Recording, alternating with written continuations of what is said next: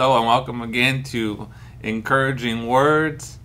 Through the encouragement of the scriptures, we receive hope. So I just know this time is going to be a good time of encouragement, of hope, hearing God's word, learning, growing, being changed and transformed. I hope you have your Bible right next to you. If you don't, go ahead and grab it.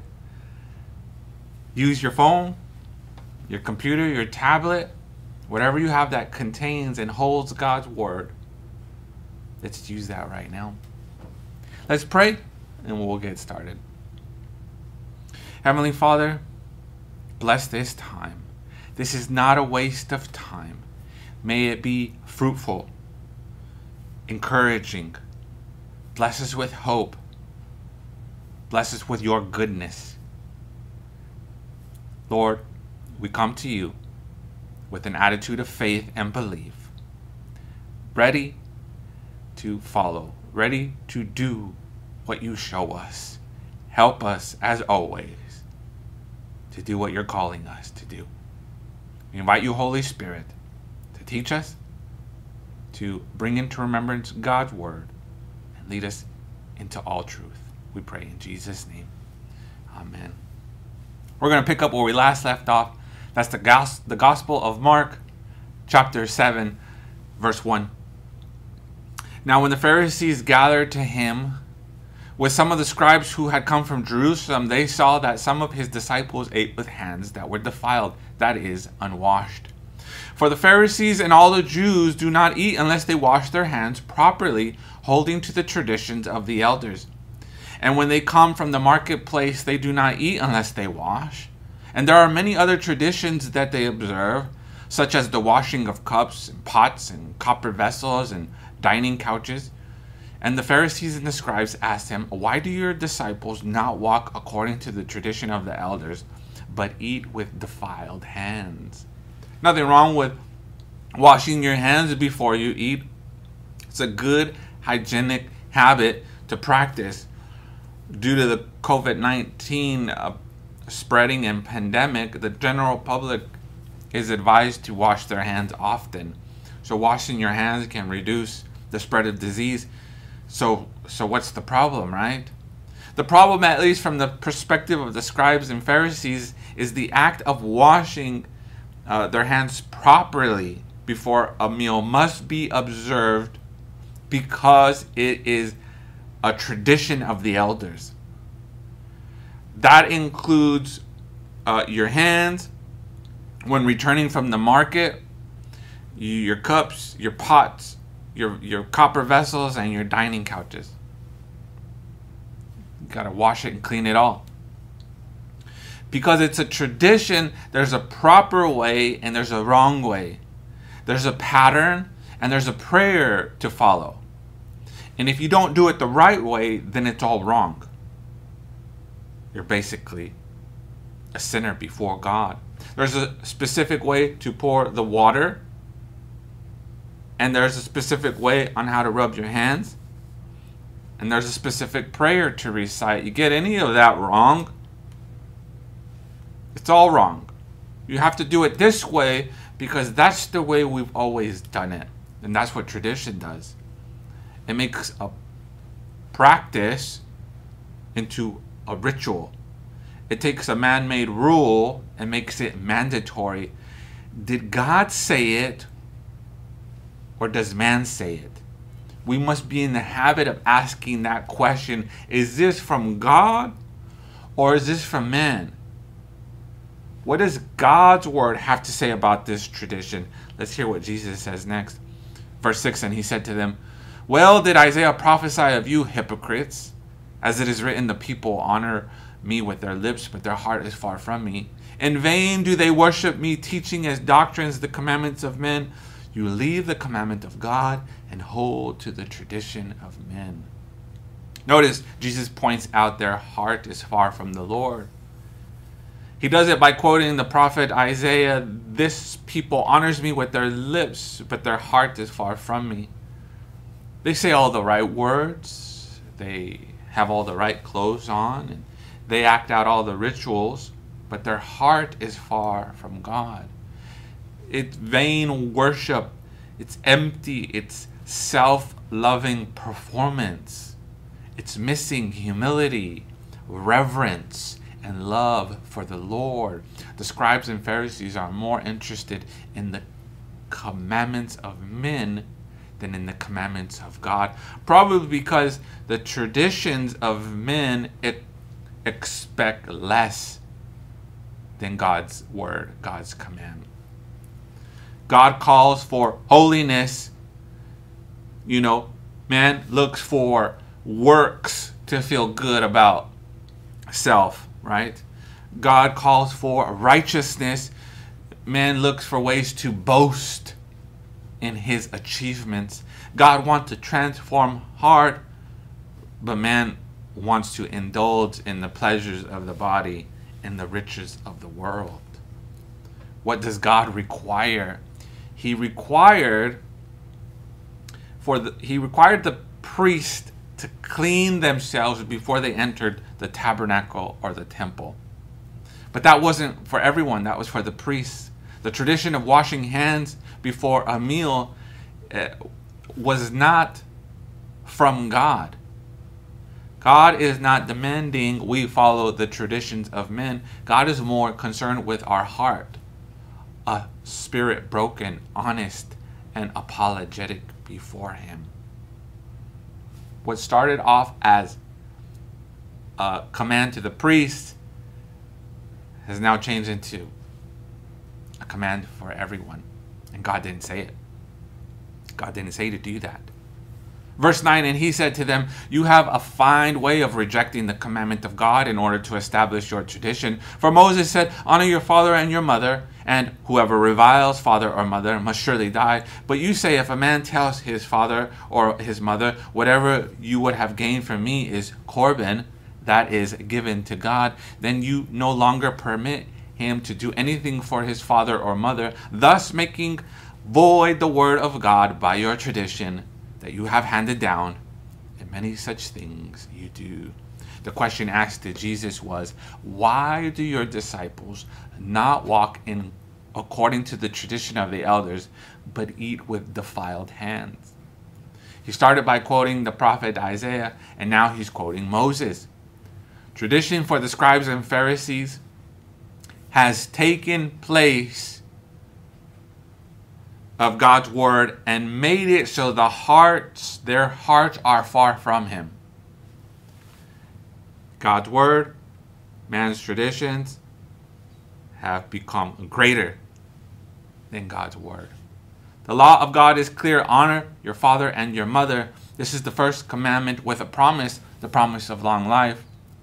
Also commanded in scriptures, whoever reviles father or mother must surely die. Pretty clear command and its consequences. God wants us to obey our parents when we are young and honor our parents as adults. But notice the traditions of men have created a loophole. Just tell your parents Corban, meaning my money, my gifts are now devoted to God. Now you don't have to worry about honoring your father and mother. It's okay, you can give your money to us because when you give it to us, you're truly giving it to God. God will forgive you because you're giving to us.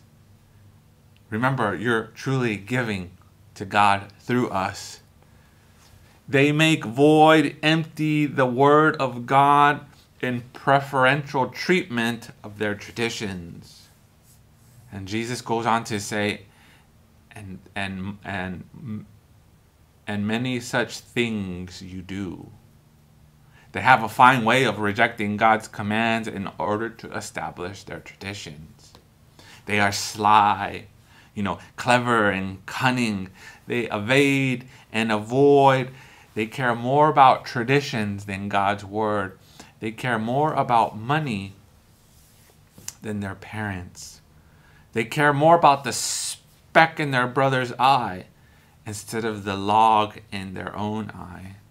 For if they were to remove the log from their eye, examine themselves and confess their wrongs, then they are in a position to help and not harm. Instead, they're just looking for faults in other people. Verse 14, and he called the people to him again and said to them, hear me, all of you, and understand there is nothing outside a person that by going into him can defile him. But the things that come out of a person are what defile him. Verse 16 is not found in some of the best early manuscripts. Verse 16, if it's in your Bible, it says, if any man has ears to hear, let him hear. I mean, look for the spiritual understanding. You see, they're thinking about all the things on the outside that defile. Like food, that's a big one. You can't eat pork. If we eat pork, then we're sinning against God. And other foods like rabbit or shrimp are forbidden to eat, and there's others. They have been raised to not defile their body by eating the wrong foods.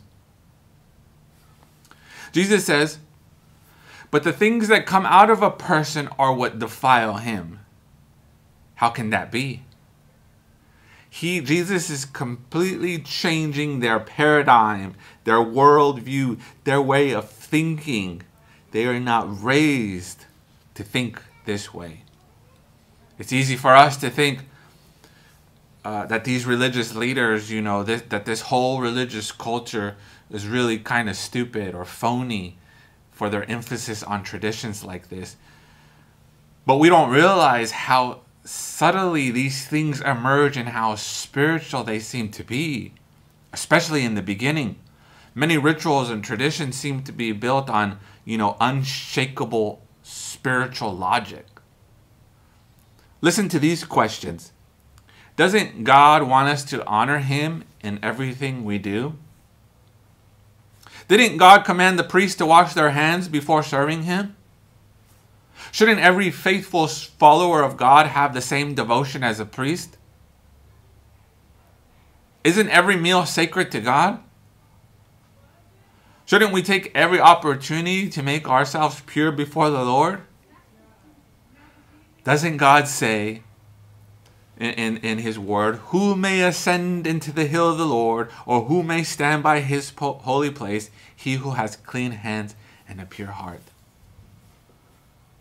When these questions are asked like this, we see the unshakable spiritual logic.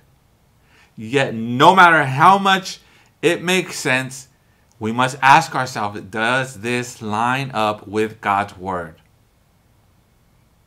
And the tradition of washing your hands before a meal and after the marketplace, and your pots, your pans, your vessels, and all that, your couches, is not in God's word. Verse 17, and when he had entered the house and left the people, his disciples asked him about the parable, and he said to them, then are you also without understanding? Do you not see whatever goes into a person from the outside cannot defile him, since it enters his heart, but his stomach, and is expelled? Thus he declared all foods clean. Makes sense, right? What you eat is digested, then expelled from the body. This is not how they were raised and brought up. They were raised to reject certain foods because it will defile the body. It will cause them to sin. Don't eat pork. God's word says don't eat pork. Now Jesus is declaring all foods clean with his teaching, even pork. That's a big one. That's a revolutionary teaching. That means Jesus has given a new law. Eat. Eat without guilt. We are free to eat what we want. That doesn't give us permission to abuse our bodies. Our bodies are the temple of the Holy Spirit. You know this. Fast food and processed foods can ruin the body. When we overindulge in food with high sugars, high saturated fats, increase in salt, all that can damage our bodies over time. However, the food you eat cannot save your eternal soul. Just can't. Verse 20, and he said, what comes out of a person is what defiles him. For from within, out of the heart of man come evil thoughts, sexual immorality, theft, murder, adultery, coveting, wickedness, deceit, sensuality, envy, slander, pride, foolishness. All these things come from within, and they defile a person. We're so concerned about the mud on the outside when the source of the mud is the heart. The spiritual issue is not food, it's the heart. Out of the heart come the worst things, worse than pork. Out of the heart come evil thoughts, sexual immorality, theft, murder, adultery, coveting, wickedness, deceit, sensuality, envy, slander, pride, and foolishness. We're so concerned with the outside, we forget about the inside. The heart must be made clean. But how? Believe and confess your sins to the Lord for the forgiveness of sins. The only way to have your heart clean of the wickedness is by the Spirit of God taking permanent residence within us. Believe in your heart that Jesus died for your sins. Confess with your mouth that he rose from the grave. Then and only then will the Holy Spirit clean your heart and lead to eternal life. What happens when we sin as Christians? Well, we must develop the habit of confession. Not confession for salvation, but confession to have a guilt-free relationship with God. John writes this, if we confess our sins, he is faithful and just to forgive all our sins and cleanse us from all unrighteousness. Don't hold on to failure. Don't hold on to wrongdoing, mistakes, and sins. Let it go. Confess to the Lord and be made clean. Turn to this promise as often as you need to. Verse 24, and from there he rose and went away to the region of Tyre and Sidon. And he entered a house and did not want anyone to know, yet he could not be hidden.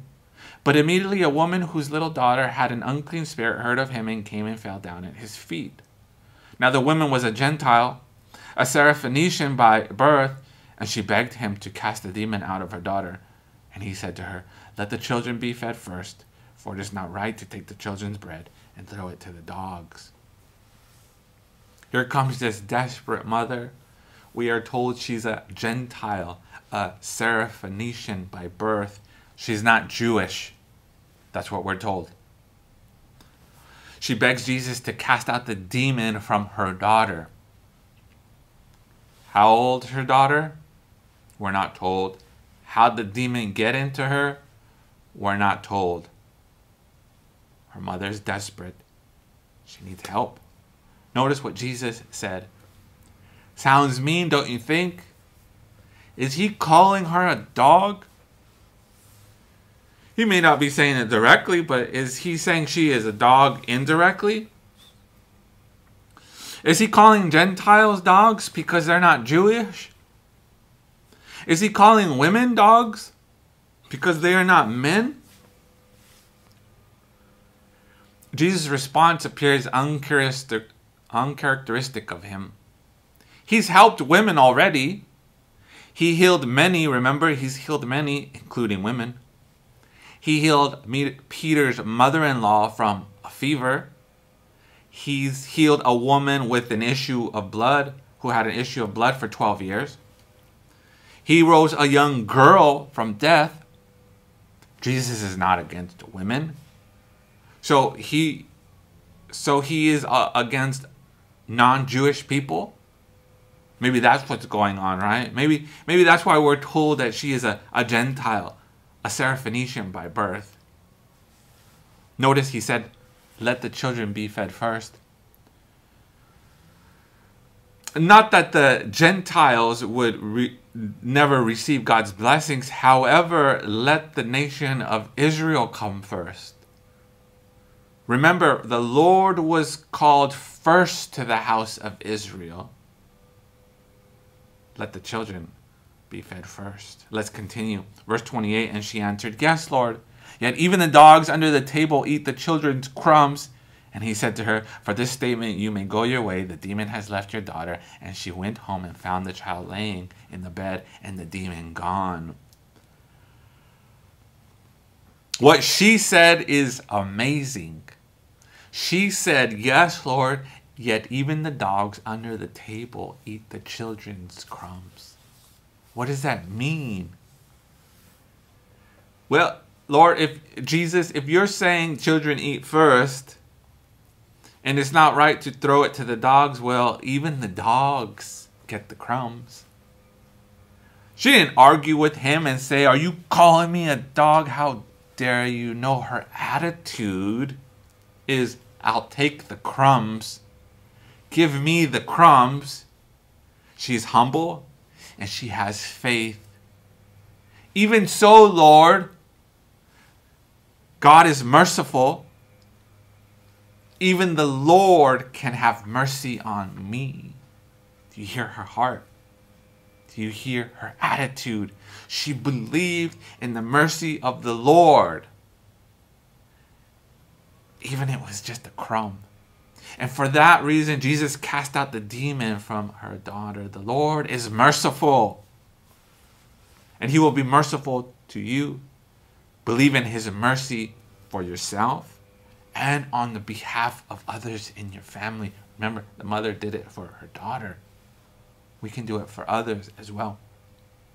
Verse 31, then he returned from the region of Tyre and went through Sidon to the Sea of Galilee in the region of Decapolis. And they brought to him a man who was deaf and had a speech impediment. He can't hear, and he can't speak. And they begged him to lay his hand on him, and taking him aside from the crowd privately, Jesus doesn't always heal the same way. He took this man away from the crowd. He put his fingers in his ears, and after spitting, touched his tongue. Why did he spit? Seems kind of gross. He wasn't spitting out of disgust. That's usually the context. I think we tend to see spitting. His saliva was used to heal. Remember, Jesus doesn't always heal the same way. Saliva, is a lubricant for our mouths. It helps us chew and swallow and digest. The Lord's saliva is a lubricant for this man's tongue, so he can speak. The healing water of Jesus was used on this man's tongue for this man's tongue to be healed. And the man is letting him choose how he wants to heal him.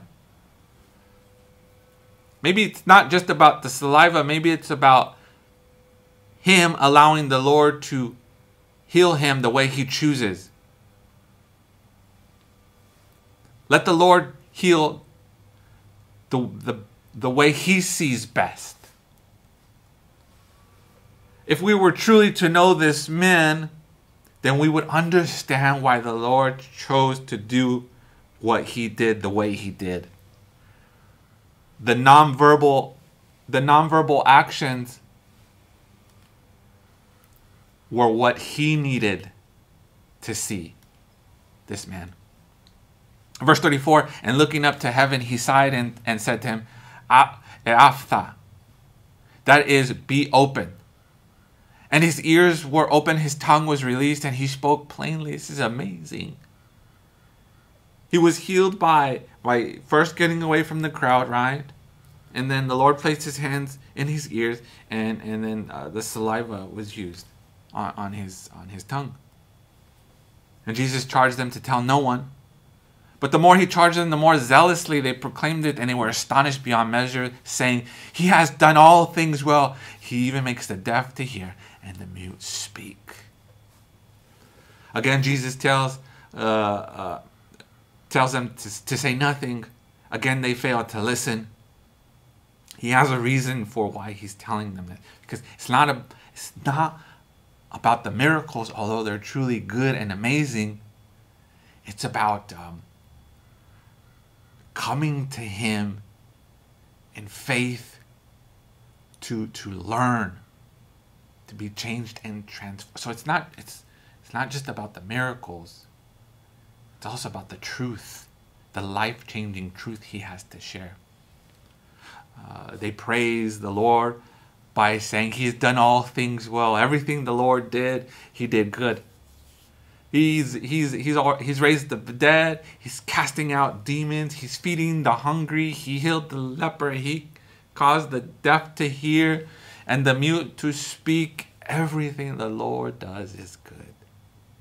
Everything that the Lord desires to do for you is good. Trust in him. He only has good plans for you. Thank you, Lord, for being good to me, for being good to us. We're going to close right there. Let's pray.